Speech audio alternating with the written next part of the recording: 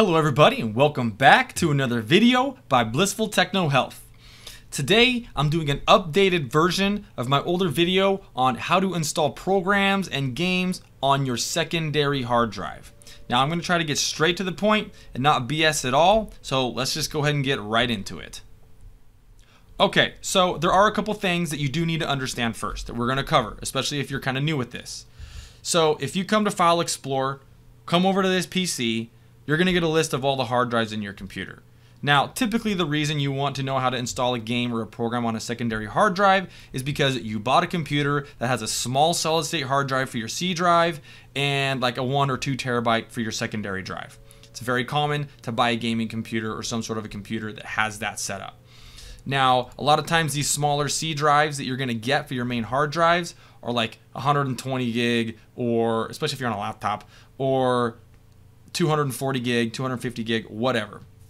That's not a lot of room, especially with the games nowadays. A lot of them are getting really big and you got to have room for them. Those little hard drives don't cut it. You can maybe fit 1 or 2 on there or 3, but then you're out of space. Your C drive is always your primary hard drive. That's where Windows and everything is installed. You do not want to fill that up. If you do, your computer's going to run slow and possibly be unstable. So you don't want to fill it up. Always leave space available on that C drive. Now, you can see here I've got my C drive, which is 1 terabyte, which is good, but if it's not, let's say it's a 120, I have a problem. And I've got this 2 terabyte here backup and another backup that's 4 terabyte. Okay, let's say I want to install my games on this F drive because it has a lot of room available on it. Now, do note, if I install a game and it's going to run on one of these secondary hard drives and it's not a solid state hard drive, it's a regular 7200 RPM drive, it is going to run slower than if it was installed on a solid state drive. So bear that in mind. Granted, if you don't have any room, at least you can play the game at all. Yeah, it's running a little slower than it would be if it was on your solid state, but if you don't have any room on your solid state, hey, at least you can still play your game, right? Okay, regardless, this video is for you if you need to install it on a secondary drive.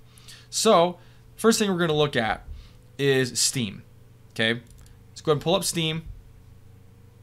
Okay, let's say I want to install Deepest Sword and I want it on that secondary drive, that F drive, not my C drive. Steam, real easy. All you do is click on Install. You can see, choose location for install. Click on that. And it's going to show you your other drives available. Okay, I have a Steam library here we can use. If there isn't one under the F drive, it's going to ask you to create one. Okay, so you can just say, yo, install under the F:, which is your F drive, Steam library, not the C drive. You can tell by default it has it set under C Program Files Steam. Click here, select the secondary hard drive that you want to install it to, hit next, boom, away you go. Follow the prompts. Install the game. It's going to go to that secondary hard drive, leaving space available on your C drive. That's how it is for pretty much everything on Steam, to my knowledge.